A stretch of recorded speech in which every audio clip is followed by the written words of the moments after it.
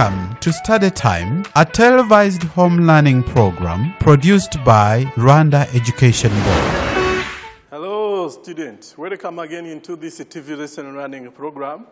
My name is teacher Jean-Marie, and today's lesson is for all of the senior 6, and it is a continuation of unit number 5 that we have introduced. Unit number 5 is the atomic, nuclear, and radioactive decay. So before we start the lesson of today, there is a question that I have for you here, and it is going to help us to get into this lesson easily. Now, students, let's go to the question here. So the question goes like this. It is simple just to answer true or false. Radioactive decay will usually produce a daughter nucleus that is closer to the line of stability than a parent nucleus. So from this question, you remember, we have the radioactive decay, you remember that. It is a way that a way that unstable nuclei will change into the other nuclear. That is an explanation of the radioactive decay. Then there is a daughter. A daughter, it means that produced nuclei.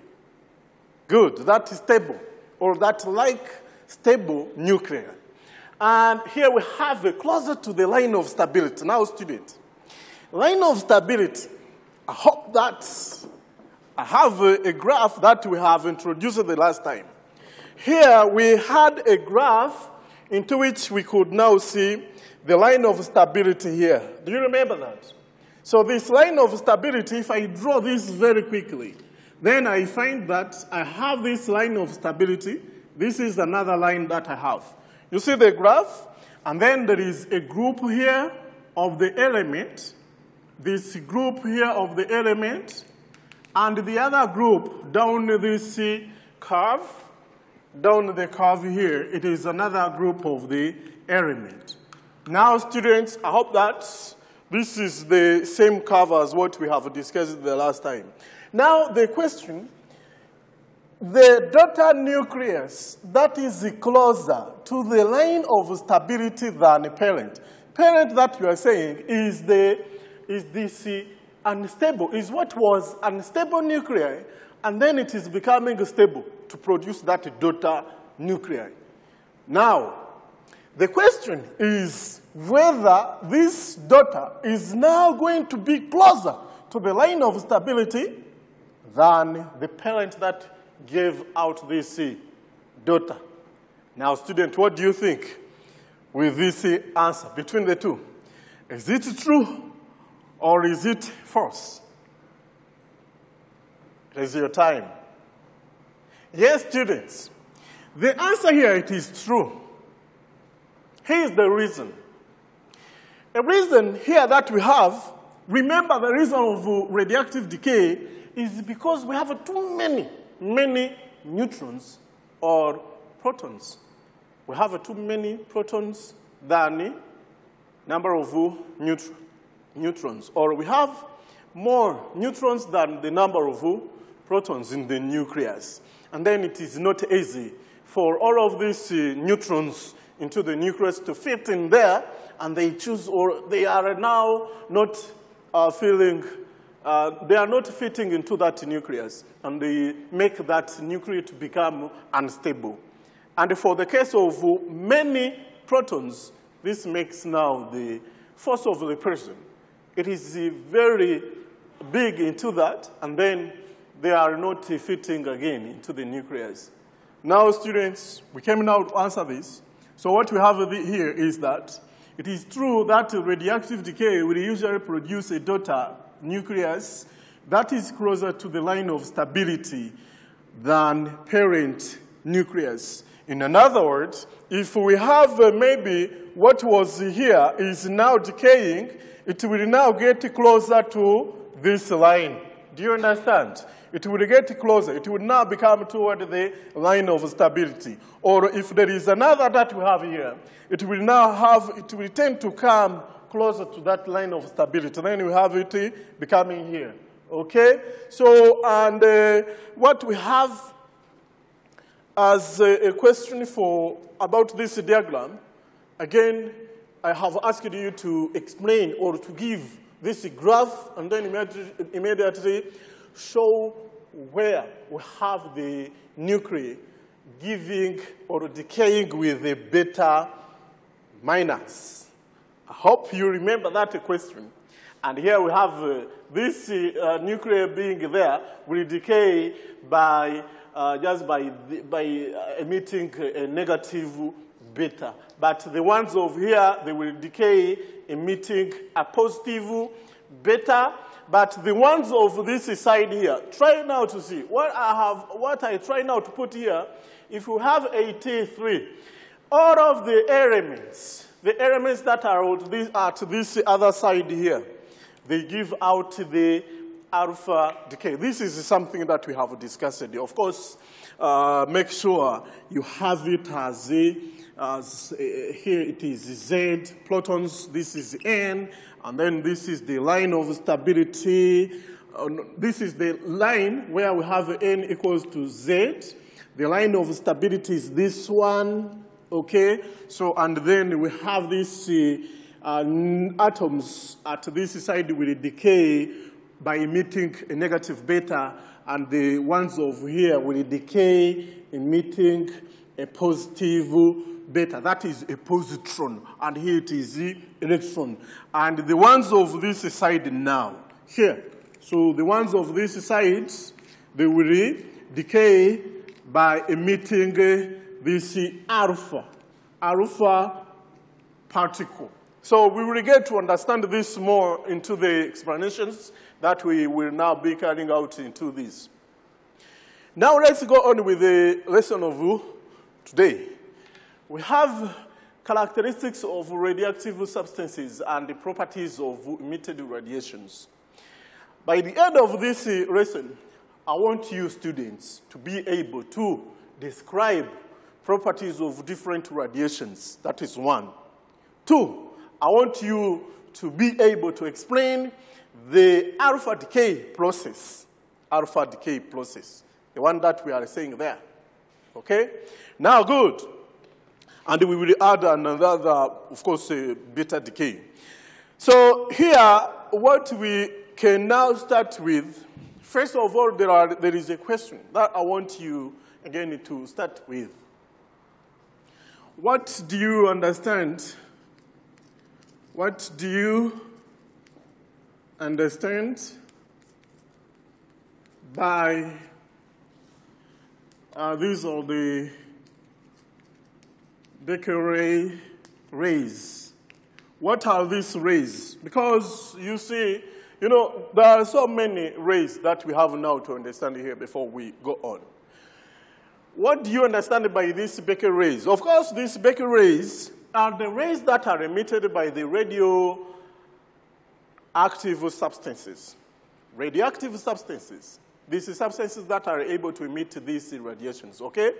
So these are the rays that are emitted by the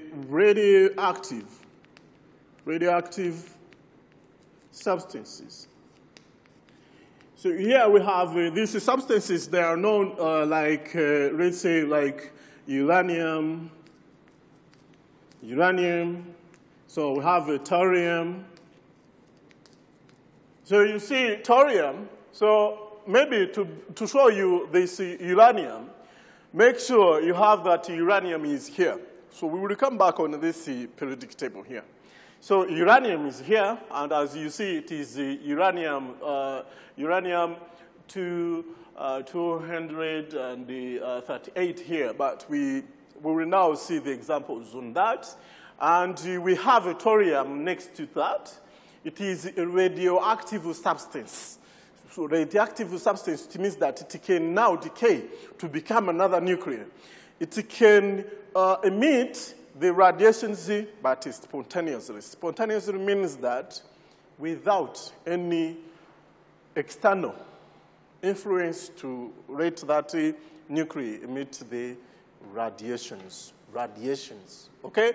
Now, students, again, these are named because of this, after Henry Becquerel. This is Becquerel. The Becquerels, they are named after the Henry Becquerel. And then we call them as the Becquerels. And the other ones are what we call the background rays. So for this background rays are these rays that are surrounding us. In everywhere that we pass. So even here, even where you are sitting, there are these radiations.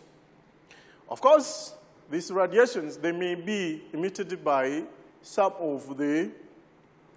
stones. The stones may emit these radiations. The radiation may also be emitted by the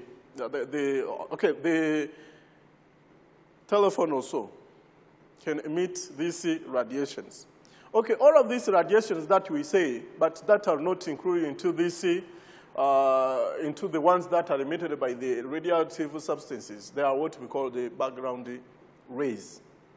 That's good. Then let's have the characteristics of these radioactive substances. Characteristics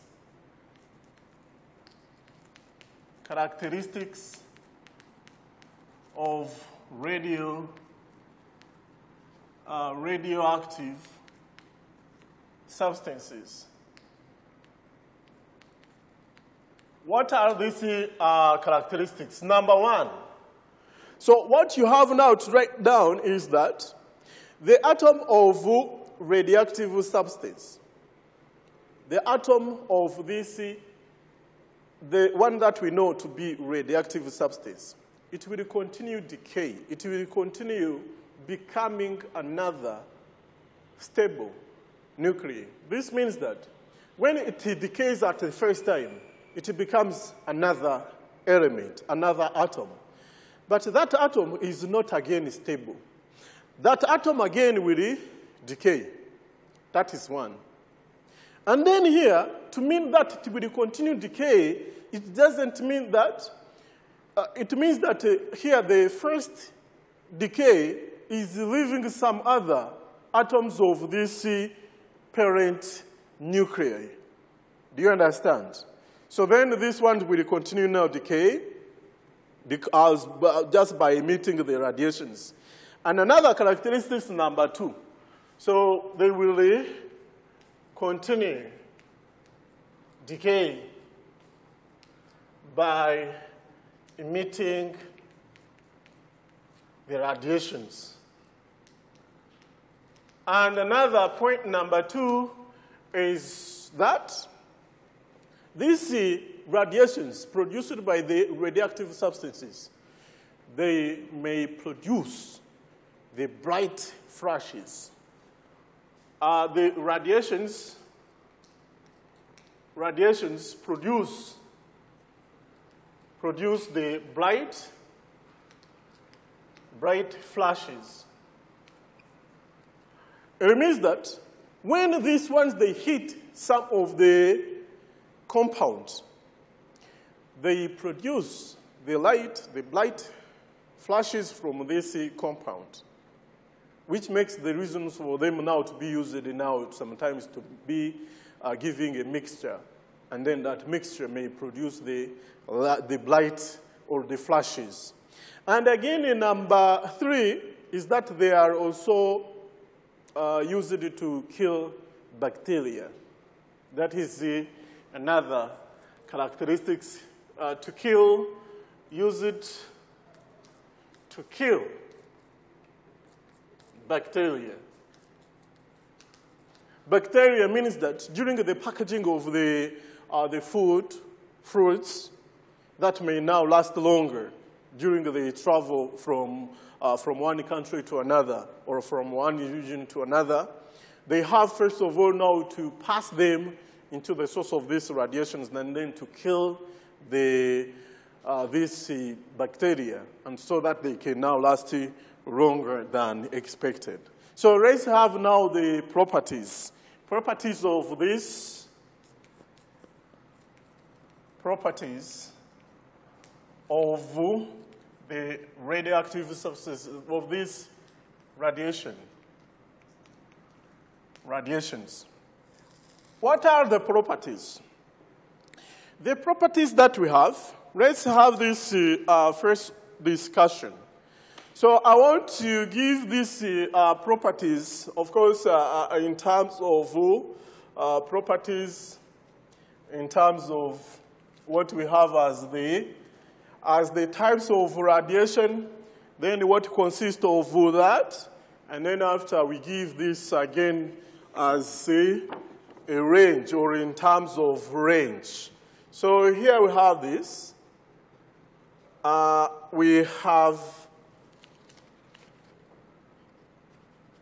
So here we have so this is the property, and we have alpha radiation. This alpha radiation consists of helium nuclei. Helium nuclei means what? Means that we have the alpha. That is alpha. It has this. It consists of 2 protons and 2 neutrons. What does it mean with these 2 protons and 2 neutrons? It means that it acts as a helium atom. This is what we have as here, and this is helium nucleus. It acts as, or it behaves as this helium nucleus. And then for them, the range is that they can even travel just like 5 centimeters in the air and can be stopped by a thick sheet of paper.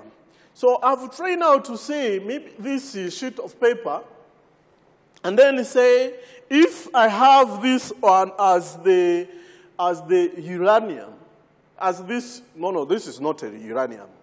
Sorry. This is a source of alpha particle. So if I have it here, so to mean that can now be stopped by this paper. When I have it, it can't pass through the paper. And again, then come to a detector.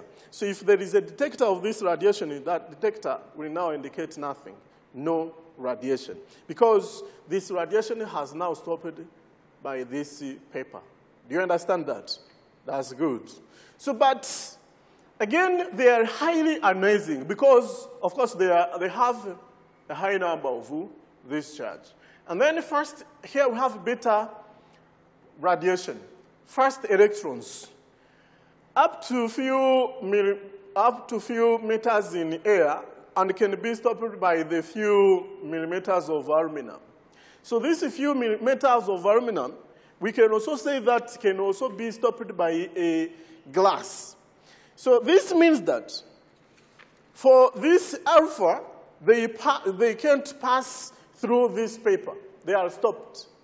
But if I have this other alpha, other beta, these are the beta. This is the alpha, then this is the, where is beta? Beta. That beta, then this beta is, when you rate it now in front of this paper, it passes. When it passes, it continues. It means that if you are here, you will now be affected by this radiation. Do you understand that?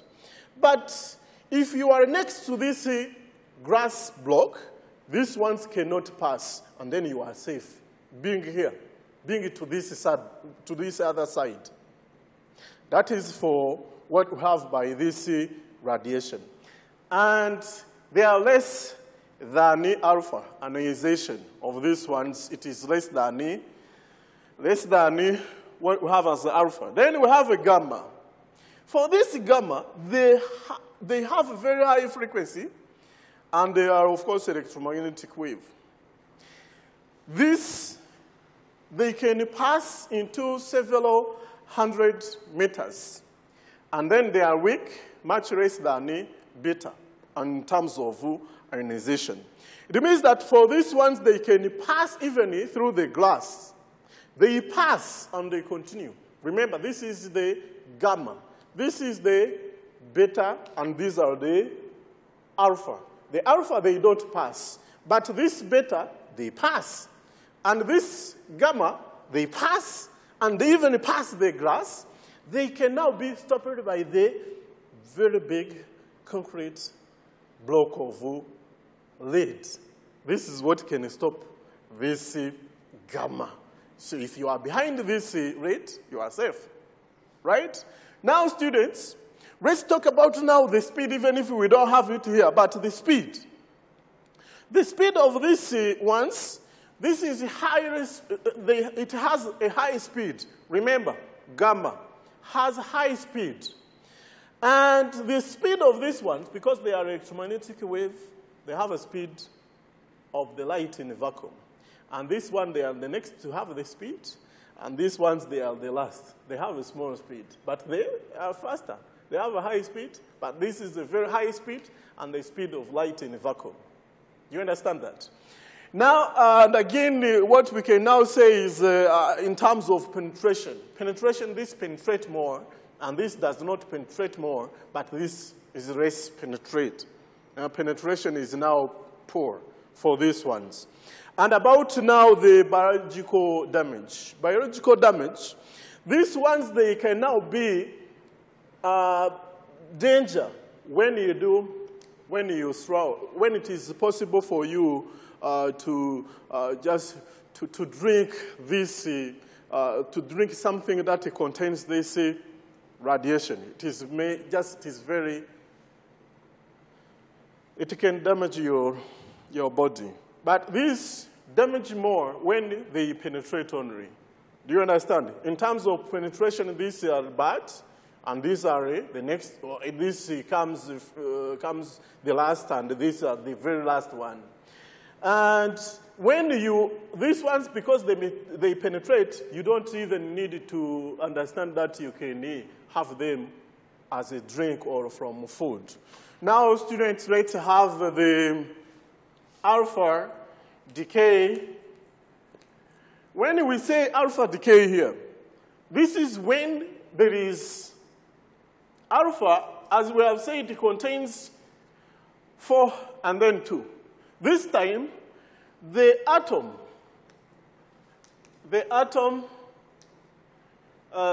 that changes into another means that there is example, there is a change, it changes the mass and charge. Here is the way, and charges. So here is the example. It means that if we take that uranium and then it decays to emit alpha particle, that is 4 and 2. What does it mean? It means that this uranium, let's take this uranium to 135, and then it is 92. 92, it is that uranium that we are taking here. So we have a uranium 92.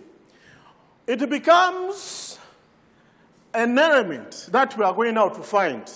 What is this element? So you check on that one. Here you have, what you have is uranium, this is 235. No, let's take it 238, first of all, to that one. 238, and then this becomes 234. And here, what do you think? This one becomes 90. And we need now to find this element, this atom that is at 90. Where is 90 here? So this is 92, 91, and then 90. This is thorium. So this X is thorium. Do you understand, the students? Thorium here, it is a decayed atom. And this means that this thorium again, this thorium, now we can now change it to that one. It is thorium-234, and then this is 90. It can now decay into another by emitting alpha particle, that is 402. And then, students, here it means that we may have 230, and then here we have 88. And then we have to check that element. Where is 88? 88 is that radium. That radium here is what we now have to say X is C radium. That is radium 200, radium 200 and 30. That is what we have. Now, students, let's have a quick other explanation, but of what we have as the beta decay. So what is that beta decay?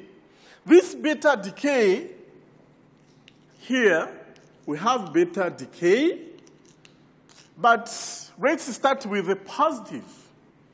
With a positive beta decay. Now here, what we have is that the proton here will now be combined with our proton to the proton when it combines with the electron. This is something that is different from when a proton is going out to be changed into another particle.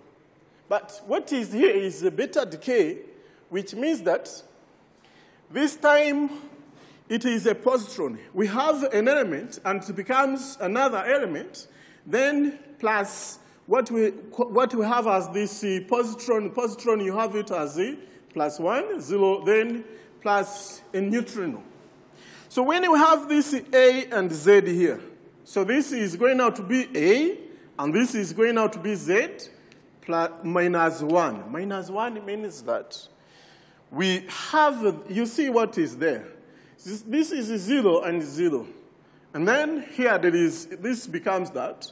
And here this is Z. In order now to have this equal to what we have by this side, it has to be Z minus 1. In other words, if we have an example to this one, it is, let's say that we have a sodium. Sodium, it decays to give an element with a positron emission. This is 1, and a neutrino. So this is sodium 22. That 22 means that we have sodium, it is Z at 11 here. So this is sodium. Sodium there, 11. And then we have sodium 11, and this becomes 10, and this is only 22. It doesn't change. This element is going out to be which one? It is going out to be a neon. Now, my dear students, I want to leave you with the homework. The homework that we have here, I want you to write a nuclear equation for the following decay. This is alpha emission from this polonium nucleus to produce a lead. And number 2, a nuclide of manganese undergoes positive beta decay to form a nuclide of chromium. Complete the equation for this decay process. We have this equation. So you do the same for this one, but where you have, of course, the same thing. Now, students, explain what is meant by electron capture for the decay process. I thank you very much for having me today, and I see you for the next other lesson. Bye-bye.